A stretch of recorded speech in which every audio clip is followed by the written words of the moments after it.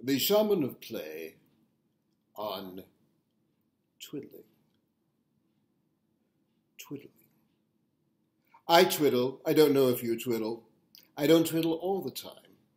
But from time to time when I do twiddle, I attempt to twiddle expressively, creatively, to explore the inner dimensions, the deeper significance of the twiddle, the freedom that I twiddling have when I twiddly my twids. For example, there's the dancing twiddle. If you could hear, I'm dancing to Swan Lake.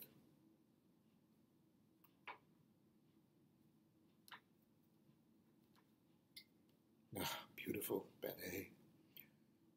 There's the rubbing twiddle. Oh, there's the sensuously rubbing twiddle. Oh, sensuously rubbing. Pardon me while I need to explore this a little bit more deeply.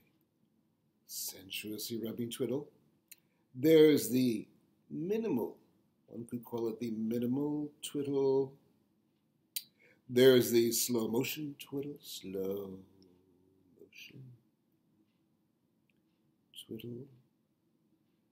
There's a question about how often you should reverse your twiddle, whether you should reverse it at all, just keep twiddling in one way, or reverse your twiddle. Oh, there's rubber band twiddling, which I happen to have a rubber band right here, so I could demonstrate. Rubber band twiddling is very popular in certain countries and offices.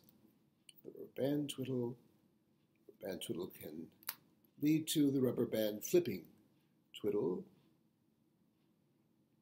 And I urge you to explore the fullness of twiddling, because therein lies the lovely.